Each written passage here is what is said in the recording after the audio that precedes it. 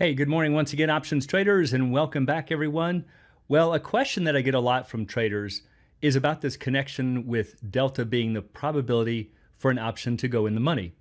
And that's because depending on what you read out there, whether it's in books or on websites, some people say that delta is the probability for an option to go in the money.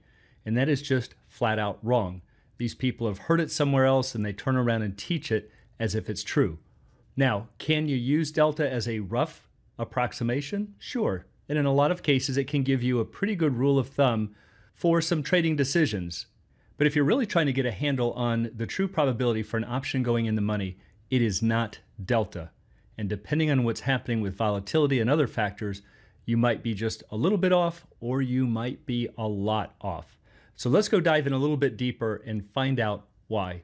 And before we do, as always, please be sure to click like and subscribe. It's definitely very much appreciated and helps to promote the channel. So the probability of being in the money. Remember that delta is an output from a pricing model, let's say from the Black-Scholes model. And again, delta is an approximate probability of an option going in the money. But that does not mean it's a good approximation or that it is the probability. And unfortunately, traders relying on delta as the probability can get very different results. Now, if the option is very deep in the money or very deep out of the money, delta is going to be a fine approximation because you're either moving towards 0 or 1.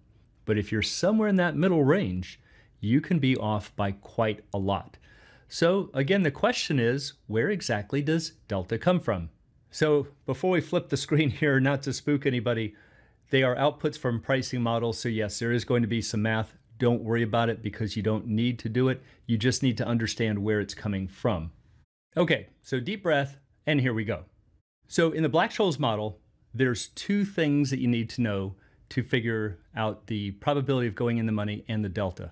And that's one that they call D1 and D2. Now notice there's a formula, don't worry about it, for D1, but we need to know that to figure out D2. See, D1 is also in this formula down here. So the basic idea is you're taking what's called the natural log of the stock divided by the strike. We're adding the risk-free interest rate plus the variance. This is the volatility squared divided by 2 multiplied by the time. Time would be expressed in years divided by the volatility times the square root of time. It's a long formula, but it's actually quite easy to plug in numbers and get this number over here. And once we have that one, this one's fairly easy. It's just this number subtracting off this denominator. And those are the two inputs that you need. So here's an example. So let's say that we have the stock at 100 and the strike is 110. All right, so this is a call option that's 10 points out of the money. Risk-free interest rate, let's make 3%, volatility 20%. And then finally, let's just say that there is 1 year until expiration. Now remember, this has to be expressed in years. So if you had 90 days, you would put 0.25 here for the years. So that's the first row, the numerator right there.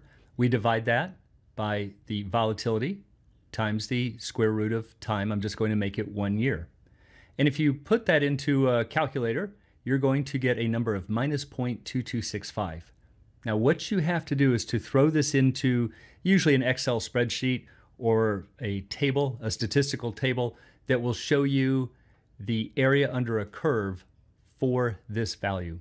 This is what's called a z-value for those of you who have had statistics, and it comes up to be 0.4103, and that is the delta.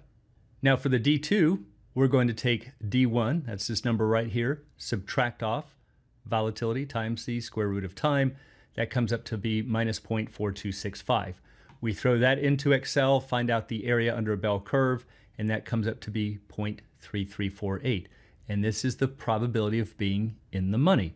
What you need to know, you don't need to know all of these steps, but what you need to know is that if you go through these calculations, this is an out of the money option, look at the true probability of going in the money is only about 33%, but the delta is 41. You're a good 7 percentage points off. This would give you the impression that there's a better chance for this option to go in the money than there really is.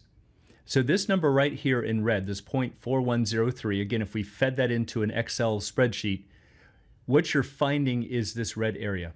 That's 41% of the area under the curve. But once we find ND2, it actually subtracts some of this. And so this green area is the discrepancy. And you can see that's not zero. There's definitely some discrepancy between the delta versus the true probability of being in the money. Now, the problem is that this discrepancy grows with volatility. So let's take a look at 20% volatility. Here's different stock prices for those same parameters. This is the 110 call with the stock at 100, and we're just letting the stock price move, different stock prices.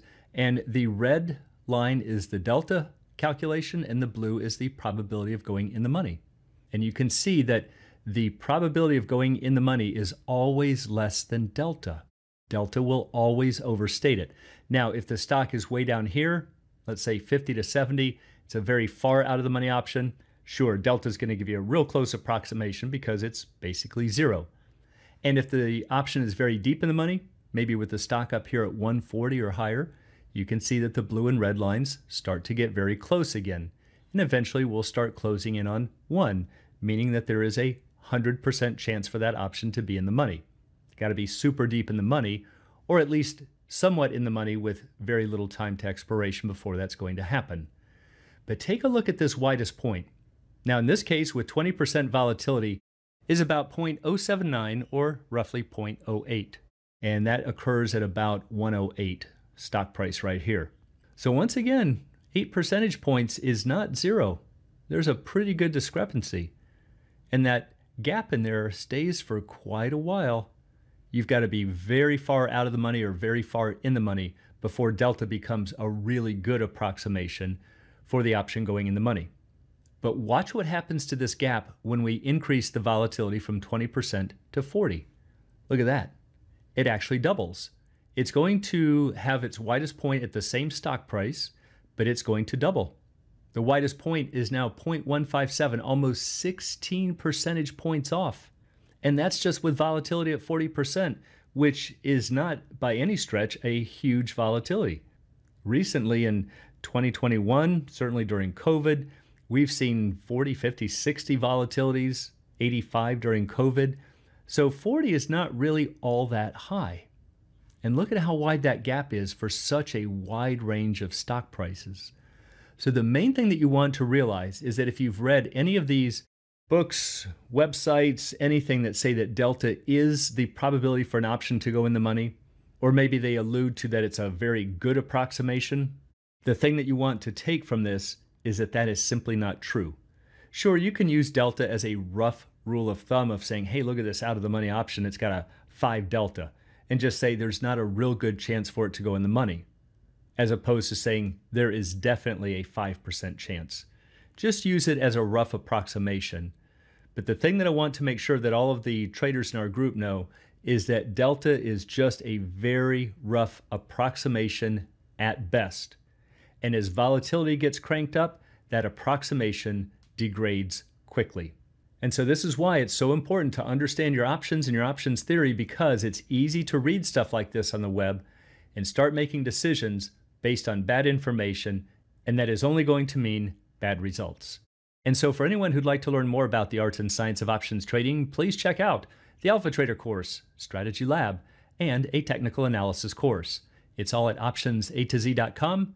Also, please join us on Options A to Z's Facebook trading group, and you can find a link in the description below.